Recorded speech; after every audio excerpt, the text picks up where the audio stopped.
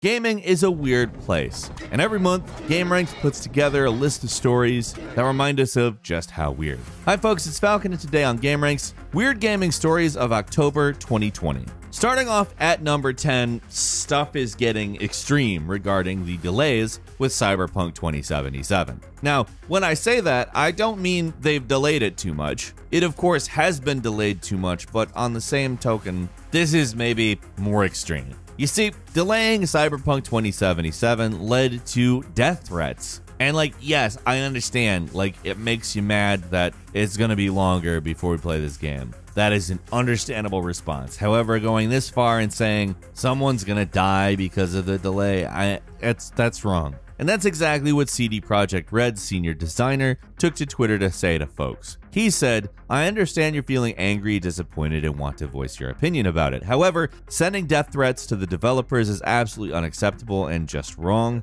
We are people just like you." And I think that's something that kind of needs to be stressed. Folks, don't do that.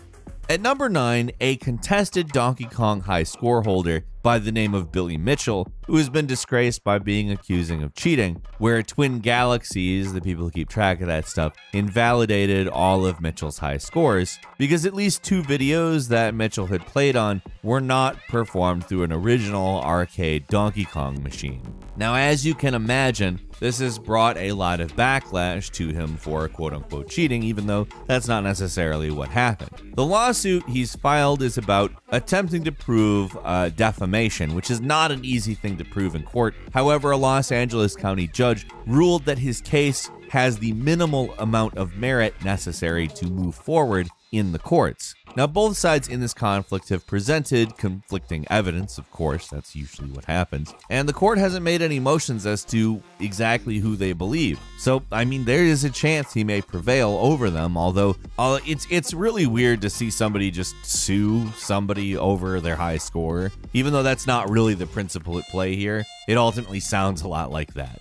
At number 8, AMD announced the new RX 6900, which runs equivalent to the RTX 3090 in most situations, and in some actually outperforms it, and it costs $500 less. Now, that is not to say it is cheap. It is coming December 8th at $999, which is, I mean, you can get a pretty decent graphics card for less than that. However, the 6900 XT in rage mode and something they're calling smart access memory, and some people aren't super happy about it. I've seen people complain about it because it's using rage mode to achieve this, which is apparently cheating. I don't know. I don't care. I've seen some people angry about it because they don't like the fact that something that outperforms the last thing costs $500 less, and they paid $500 more for a previous product, which is understandable. I get that. None of us really love paying extra money for a thing that is not as good,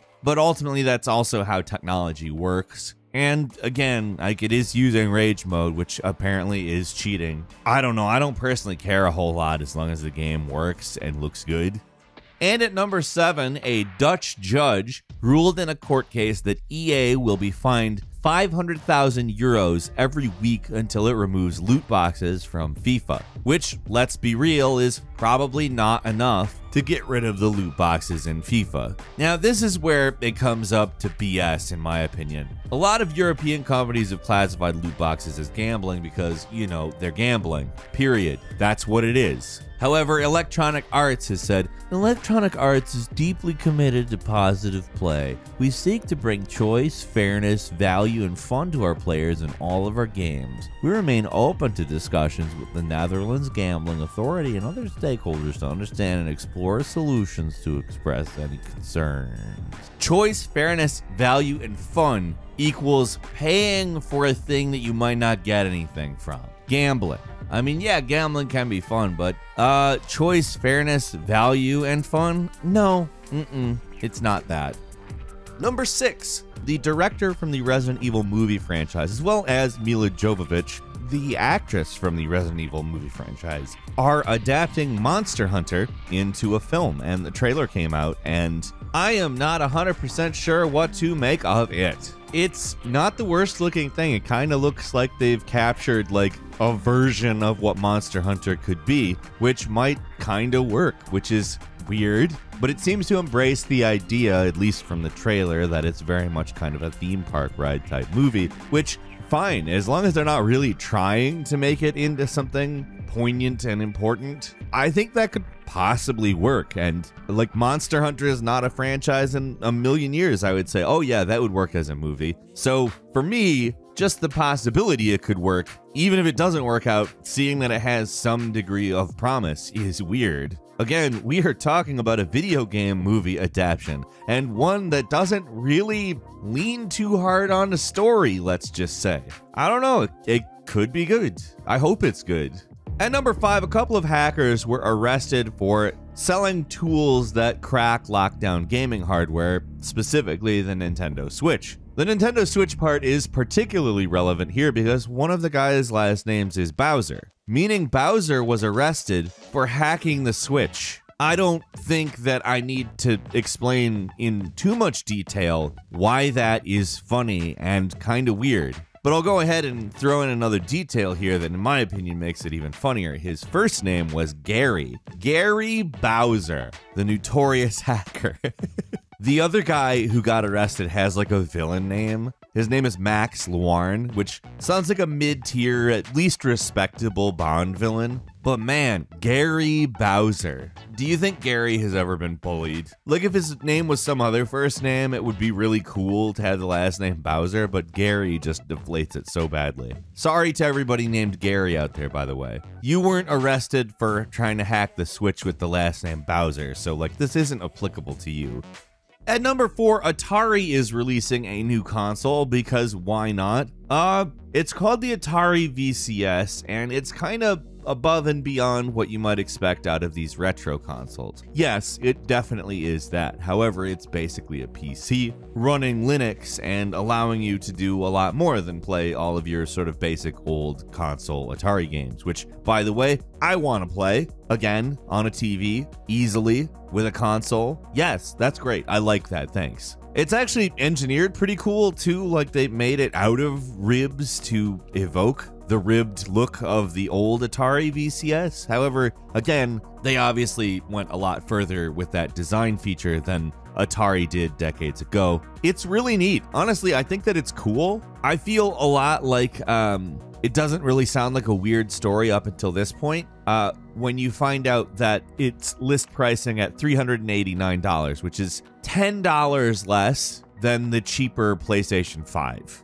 Might be a little bit too much for my taste. Does that mean it's not a great console? No. But I think I may wait until they lower the price. Like, it is something I want, but I don't feel like it's worth that much. And Atari clearly does, and that's weird. At number 3, Call of Duty Modern Warfare ceased to fit on a single 250 gigabyte drive because of the various different modes. And people were like, really? Guys, we know this because people who either partition their hard drives or get externals to install large games on, particularly generally 250 gigabytes, because what game takes up that much space? Well, Call of Duty Modern Warfare. In fact, so many people complained about this that Activision basically was like, all right, we need to make it so we can uninstall specific modes, which is good, like very good. Thank you. I mean, really good on Infinity Ward for including this as an update. Like, a lot of people who are interested in the single player aren't interested in the multiplayer and vice versa. There are multiple multiplayer modes. There is one catch: you cannot get rid of Warzone. Still, I mean, just the option to remove certain modes is very helpful. At number 2 is the Japanese Prime Minister Shinzo Abe resigned from his position because of health concerns a little over a month ago, and in the time that he's had since, he has been a little looser-lipped about like certain things. For instance, if you recall the Rio de Janeiro Olympics, he was dressed as Mario. The thing that he told everybody in the last month is that he did not like doing that. He didn't want to do that. He had to be talked into it. Prime Minister Shinzo Abe, known joy killer, did not want to cosplay as Mario during an event that should show pride in all of the accomplishments of his country. What worldwide accomplishment can you talk about if not Mario? Now, obviously he did do it, but still. And finally, at number 1, a study was popularized which didn't come out in October per se. However, it was highlighted significantly as it received much larger circulation in October. It was a study called Cognitive Enhancement via Neuromodulation in Video Games, Synergistic Effects? The findings of it actually brought people to the conclusion that playing video games as a child can actually cause measurable improvements on cognitive functions that develop over the course of young adulthood. Yep. Now, that doesn't mean you can't get addicted to video games and they can cause problems in your life, both as a child and as an adult. That's not to say that that's not possible. You can get addicted to anything, you can do anything too much, there's nothing out there that isn't like that. However, playing video games for at least a few hours a week has demonstrable improvements on brain function, and that brain function is permanent. Your brain works better having to process the information required to play video games, as well as handle the problem solving that video games ask you to complete. So there. So what weirdness did you experience this month? Is any of this relevant to you? Leave a comment, let us know what you think. If you like this video, click like. If you're not subscribed, now's a great time to do so. We upload brand new videos every day of the week. The best way to see them first is, of course, a subscription, so click subscribe. Don't forget to enable notifications, and as always, we thank you very much for watching this video. I'm Falcon. You can follow me on Twitter at FalconTheHero, and we'll see you next time right here on GameRanx.